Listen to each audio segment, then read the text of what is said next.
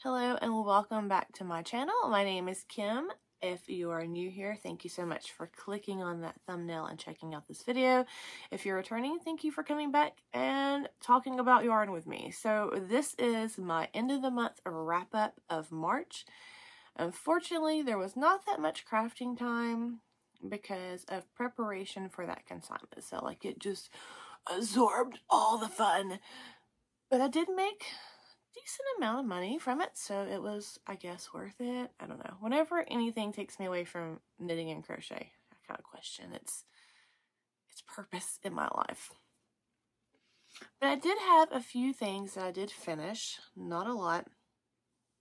And I do have some things that I'm working on, and I have something new to show you. So let's start off with the finished objects. The first thing I finished was the trivet set, and I started this back, I think last month. Well, I'm saying last month as in February. I did finish the Annie's Hook and Needle Club kit from July of 2022. It was sent to me to review on this channel, and I think it's gorgeous. I put a short up on my channel about it, but this is the trivet, and it utilizes a DK weight yarn. When I made the original video of the unbagging, I didn't know the actual name of the yarn. I just called it Annie's, but it's actually Omega Sinfonia. I'll link it down below. I'll just link my project page, and then the yarn is actually linked on that project page. But I really like the trivet, and I've shown that before. But there's more, because I completed the coasters finally. So this is the front of the coasters. Those are those two. That's my backs. As you can see, you can't even see my ends at all. They just disappear when I weave them in. And these are good sized coasters. I mean, they're about the size of my hand. But these are going to go under my plants in the yarn barn. So this is the front of this one, this set, and the backs. And you can tell the fronts because you had to crochet in the back loop only. And then the last color grouping of them was this one with the teal edge. And this is a really, really cute little set. I'm not going to go into the hook and needle because I've already talked about all that, but I'm going to link that video in the cards and in the show notes. But this is 100% cotton.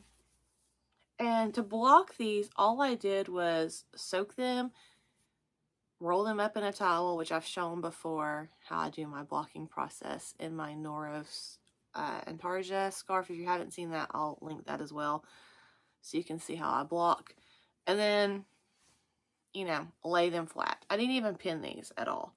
And they came out perfect. But I finished those. Total yarn used was 392 yards. And this is 100% cotton, which is perfect for trivets and coasters because it's absorbent and it can be washed at high temperatures and not damage the yarn. The yarn, I think, was really nice to work with. It's not a soft yarn. I mean, it's smooth. It's pretty soft, but it kind of feels like crochet thread in a way when it's knit, or when it's crocheted to this gauge, which it's, you know, it kind of has to be for it to have the really obvious details. I have a lot of this yarn left over, so I already have it put up in the cotton leftovers basket, or I would pull it out. I did note that the yarns, I weighed all of them when I first got them, And they're all supposed to be, I think, a total of 55 grams or something. There was a couple that was a little shy of the, or maybe it's supposed to be 52 grams. There was a couple that was a little shy of their exact yardage of what they were supposed to be, but there were several that were like over the yardage that they were supposed to be. Regardless, though, on that, I did have enough and leftovers of each one. So I can make something else completely different with those leftovers, and it'll probably be something as far as ornaments or some kind of other plant coastery type thing. So I was excited about that kit. So once I finished that up, I then had this live, and I'd seen where there was this designer that I am subscribed to their email list. They had sent out this free pattern, or it wasn't a free pattern, it was $1. But it was for a craft along for spring, and it was this little bead butterfly. It was really cute. So in the original pattern, which is called Betty the Butterfly by Sweet Softies, and she has a great email list you can sign up for. She sends you free patterns all the time. Her stuff is adorable. And her patterns are very well priced too. This one is only $1, and I'll link it down below as always. But she used Karen Simply Soft Solids, Aran Weight yarns, and she made this really cute butterfly. And it comes with 2 variations of the wings. The one that's more involved, and the one where you just kind of use one single color. I was talking about this because there was also, like I said, a craft along. And the winner, if you got your butterfly submitted by March the 31st, you were entered to win $10 worth of patterns from her website, our Ravelry. And so I gave away, I think, like 7 copies of that pattern in that live. And I decided to make one as well. But because I just can't do things to make life easy, I decided not to make mine from worsted weight yarn. So I made mine from fingering weight yarn. And it's itty bitty. I did go for the involved wings, which was a nightmare. I'm not even gonna lie. I hated these things so much when I was working on them. It was just a pain because I used a bee hook, I think. Yes, a 2.25 bee hook and 81 yards of fingering weight yarn. I realized when I was putting his little legs on that they're kind of crooked.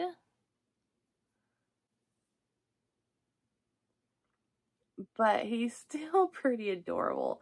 I didn't give him a face, but see, like, this back leg is like off where it should be. It should be more over here, and then he would look all lopsided. But I'm not worried about it because, again, yeah. So he's just kind of like turning, and I decided to put like a little loop on him and make him an ornament basically for the yarn barn. And I'll insert a couple of better pictures here so you can see him. Because he's so tiny, he's kind of hard to see. But for him, I only used 81 yards of fingering weight yarn, which is like hardly anything. So his body is actually some Desert Vista Dye Works. And it's called The Happiest Place on Earth. And it's like her ode to Walt Disney World colorway. The It's a Small World People song. And I used a total of 12 grams on it, which is like 55 yards. The dark pink that's in his wing is some gecko yarns. And that's a merino bamboo sock blend that I have had forever. And it's the colorway called Sizzle. And I've only used 1 gram. It was actually less than 1 gram. Then this little blue. It's called Aqua. It's from Lorna's Laces. It's a really old colorway. I didn't even use like hardly even half a gram on it. The aqua there. And then his little legs and his tentacles and his eyes. are hedgehog fibers in graphite, and I used a total of 4 yards and 1 gram on those. The most yarn used was definitely his body. His little wings, the ivory, the round part, only used 2 grams on them, 8 yards. So, I mean, this is a pain, but it was a great way to use up little bits of yarn. And, I mean, he's going to be cute hanging. And I may not even use him as an ornament. I did buy these little floral sticks at Dollar Tree. And I may try to attach him to those and just have him as a plant stake in one of my plants. So we'll have to see how I come around to doing that in the future. But this is, again, the Betty the Butterfly by Sweet Softies, and all these links will be down below. And that pretty much wraps up the finished objects for the month of March. I told you, not a lot.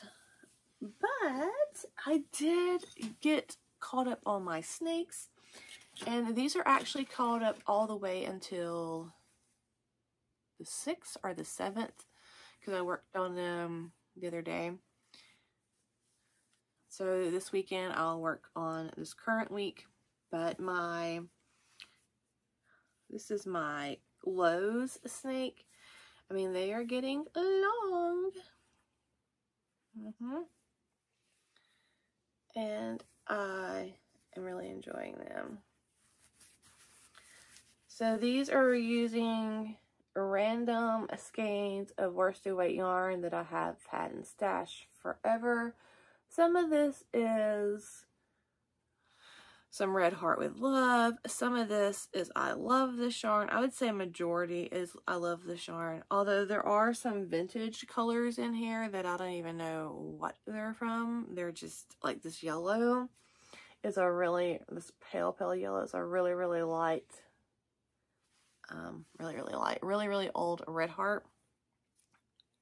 The pattern did have an option so you can make yours a banded snake by putting a black row between each month. I didn't want to do that. I kind of enjoy just seeing the colorful snake. I don't really care that I don't really care years down the road to look back and be like, oh, let me see what the temperature was in 2023. That's not something that I'm gonna do. So temporarily what I've done is just use stitch markers each time I start a new month, just for the sole purpose of showing you guys how it's progressing. So that's my lows, and this is my highs. And you can start to see we're starting to get into some of my warmer colors. So that orange is 80s. We had some 80s, and then we've had some low days. But you know, this is Alabama, so it's just the way it is.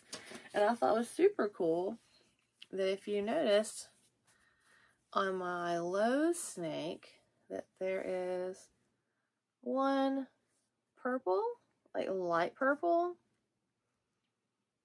And that is because not even 2 weeks ago it got down into the 20s.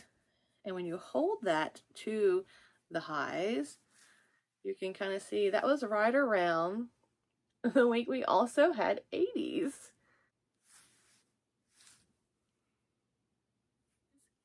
Alabama's crazy. But again, these are supposed to get like, I think 8 feet long. And I think they're going to be super cool hanging from my exposed rafters when I get out to the yarn barn. But I am super loving this process. So I also started the Amamagori Rainbow Birthday Cake by Lauren Epsy. And back on April the 1st was this channel's first birthday. Yay! Now we've actually, I say we because we're a community of people. All of you are part of me, and we are all here together. But we had our first birthday. So happy birthday. And I was sick that week, unfortunately. Like, I'm still, like, I have the worst sinus pressure and headache around my eyes today. But it's not going to go anywhere anytime soon because it's spring in Alabama. But I made this community post, and if you don't check out my community posts very often, you should, because you're missing out on some fun things. Every Monday on my community post, I put patterns that are free to inspire you and to get you to create that week. Typically on Thursdays, I try to put a this or that post up. Sometimes I don't do it every Thursday, but I try. And then if I ever do shout outs, they're on Saturday, and then random posts can kind of fall in somewhere whenever they're needed. The posts always go up around 8 a.m. because that's what I try to keep them at the same time every day, so you kind of know when to look, and I'm kind of an early bird anyways, and it just makes it easier for me to set them up that way. But on the 1st, I put up this post talking about our birthday with you guys, because it's your birthday too for this community. And I put a link to a birthday cake free pattern by the Lauren Epsy. And this is adorable. She's like another one of my favorite crochet pattern designers. She just makes really cute kawaii things. They like have the little, it's basically an object that has a little face that's cute and fun. And she made this little cake, and I was going to make one. My goal was to make one and have it done by the end of the month of March so I can show it in this video as a finished object, and that didn't happen. But what I can show you is the work in progress, and I'm so close to being done. So for this project, I am actually using the crochet hooks that I got from Cross Stitch, VIP Cross Stitch, and there's actually a new video up about that. It's going to go in the cards also for your viewing pleasure. And I'm making this with this crochet hook as part of my review. So when I saw this, I'm like, okay, it's got icing on it, it's really cute. And I thought, oh, that chenille yarn would be really cute icing because it's fluffy like icing. So I'm using the Just Chenille from Premier. This is a super bulky weight, and I'm going to let you know my yarn weights are not going to match. It's fine. It's fine. And I'm a Magori. It's not going to matter. But I'm using this for the icing, and then I'm using various Caron Simply Softs for the cake part. But what I'm doing is holding this double so that it kind of is closer to gauge, and to make the sides of my cake stiffer so I have a properly shaped cake. In her pattern, it is a free pattern. Okay, so you're crazy not to download and make this thing because it's a super adorable. She does tell you to use some cutout circles for the top and bottom. So these are my handy dandy cardboard circles. And what you do is you take these and you put this in the top part, and then you put one in the bottom part, and it keeps it from having a lumpy top or bottom. And then my thought process was the thicker yarn on the sides is going to help hold that in. So you make your dollops of icing on top, which that's what this is, and mine are just kind of hanging out via stitch markers right now until I sew them in. And then you do your body of your cake. Now she does show you how to do an invisible joins. She has links in the pattern to show you how to prevent that. I know how to prevent that. I just don't care for this because this is going to be sitting on a bookcase in my craft room, and the one part's going to be to the wall. So I'm not worried about doing that at all. I'm just trying to make it and try out this crochet hook and see if the paint's going to come off. So I have jogs. It's fine though. Also, when you get done making the body of the cake, you go back in with your icing yarn and you do some slip stitches over the top, and that makes the icing in between, which I think is genius.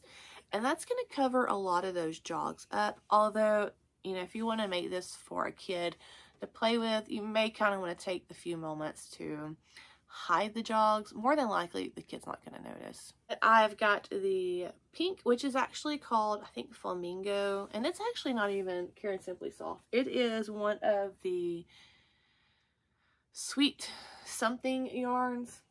I'll have to look it up. I haven't even put the yarns yet in the project page because I've done all this in like 2 nights. And then the coral and the yellow is Carolyn Simply Soft because I pulled that from a blanket that I'm making. The teal is the same stuff as the pink. And then I'm using this blue, which is a Carolyn Simply Soft. And this was a thrift store find. I think I paid $1/4 for it. It didn't have a tag, but I know that's what it is because I can tell by the way the yarn's manufactured. And then I'm using this lavender on bottom. And I have this much of the first chenille and a full one that I haven't even broke into. And these are from the Dollar Tree. So, in all reality, this is a pretty fun, fast little project. But it's going to be super cute when it's done. As far as new things to the stash, I do have a video that I have to record that's going to go up probably next week of some yarns that I ordered back in December that I haven't even opened yet from Miss Babs. So we're going to look at those in another video. So I guess technically they're kind of new to me this month, although they're really not. But my husband did order me a book. I have an Amazon wish list, and I try to keep all kind of books and crafty things on there because occasionally my baby will shower me with a surprise, and it makes it easy so he gets something that I actually want and like. My Amazon wish list is actually public. I think there's a link to it in my About page. But this is one I had on there, and this is called the Colorwork Bible. So this is a hardback book. It retails for $27.99. It was not that on Amazon. And it is from Jessie Ostermiller. This does have a few patterns in there, but I mainly wanted this because it really goes into color theory, and I find color theory fascinating. I have some color wheels that I have purchased off Amazon before. I'll link those and this book in the description below. But learning color theory is so vital for handcrafts because you can really change the whole aesthetic of one of your projects just by changing the colors. And it goes into great detail about that, which I think is interesting. And then it goes into tips about how to use your camera on your phone to evaluate the colors that you're considering. I've done that many times. And it even talks about yarn choices and all that good stuff. But that's really why I bought this book. There are, like I said, some patterns. And they're very, very detailed patterns.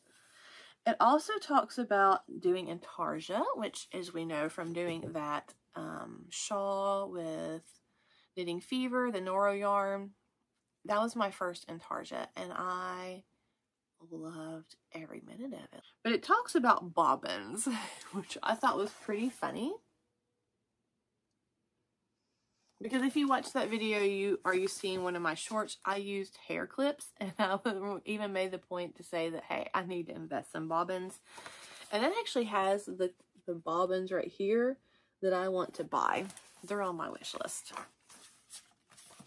And it shows you how you can make different butterfly bobbin kind of things. And then it has the patterns. So I'm going to link the Ravelry link of this book down below because you can actually see the patterns that are in there via that link. It kind of talks about brioche, and it shows how to do brioche. So it has a lot of techniques in here. I'm not a vest person, but if I was a vest person, I would be all over that. I kind of want to be a vest person. And you could easily make sleeves with that and make it like a sweater. This hat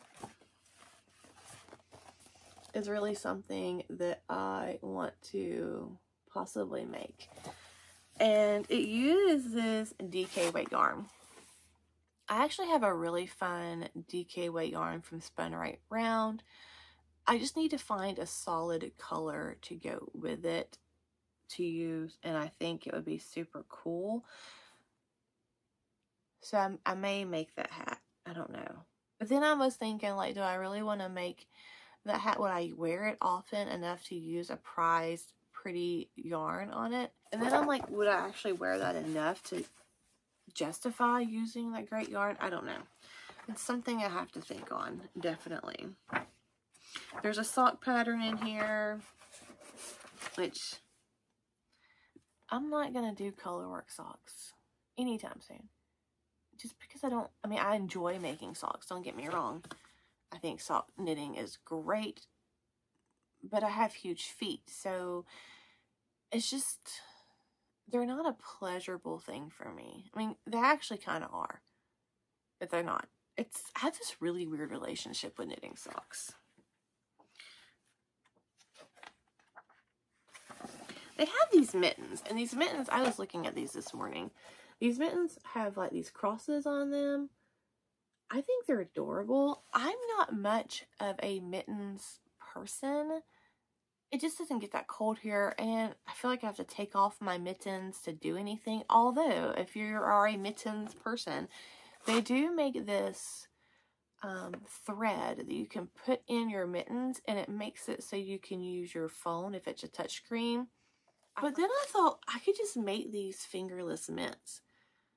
I mean, it has a thumb on there, but I can just cut off the tip of the thumb, like don't make it, and just kind of bind off the thumb, and then kind of bind these off on the hands.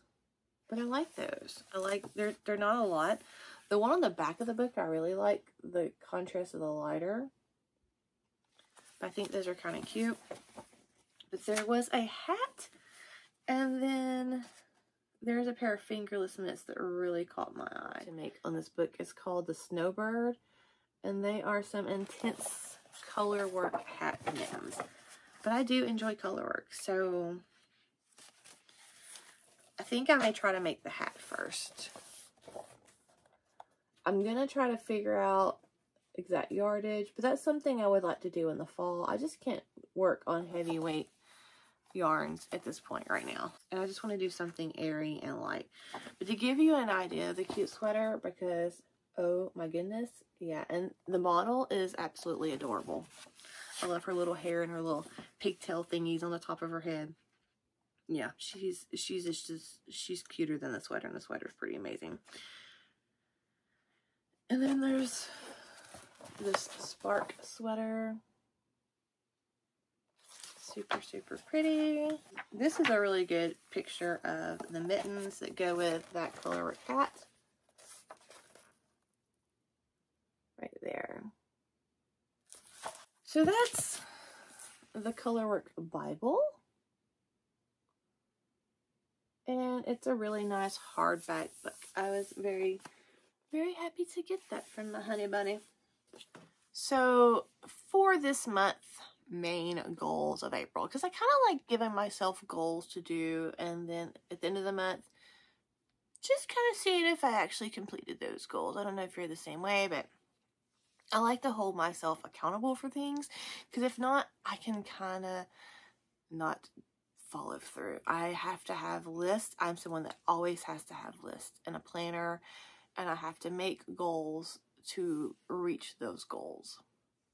So for this month of April, I'm really wanting to cast on this Queensland Coastal Cotton. I think I talked about this in a previous video, because I remember holding it like this and thinking it was so pretty. So I did talk about this yarn. But I want to utilize this yarn. This is 100% cotton, and I really want to make a shawl out of it. I want to make a summer shawl. And I think I talked about that when I talked about this yarn. But that is one of my goals this week, to make this shawl. And the shawl that I am using is called the Galaxy Lemonade Shawl. This is a free pattern. And let me tell you, this was hard to track down. The pattern was up a couple of months ago when I was originally looking at this. And when I went to go download it this morning to get my bag ready, I realized that the pattern had been taken down. And so I had to search for it. And I don't know if you've ever had to go searching for a pattern, but it can lead you down a dark road that gets more things added to your to make queue. So that's kind of what happened. But I did find it, and I will link it down below to make it easier for you, because that's what I like to do for this community, is make life easy and fun for crafting purposes. But my queue did grow. My queue, I don't even remember what my queue was last time I talked about my queue. This year I was supposed to be working on the queue, and that has really not, I don't know. I'm now up to 468 things. I think I was on 30 something at the first of the year. So we've gone up like a whole nother 100 items that I want to make, which is fine. I love to create. So that's fine. So that is going to be something that I'm working on this month. I'm also obviously going to be working continuously on my snakes. My goal is to have my cake finished this weekend. I will also be working to finish my Close to You shawl, because I haven't really worked on it that much. But that is a goal. And I also would really enjoy getting done with the next of the Toft flower buds, which I was going to make that flower. I'll insert a photo here to show you. I would like to get that done. So those are my goals for this month, which is really not a lot. But what I would love for you to do is down below, leave me a comment what your goals are for April in your crafting life. If you have something that you're casting on, or if you have something that you want to finish, let me know about it. And who knows, you may inspire me to add a whole other thing to make to my increasingly crazy queue. But until next time, you can check out this video right here, and I will see you later. Happy crafting.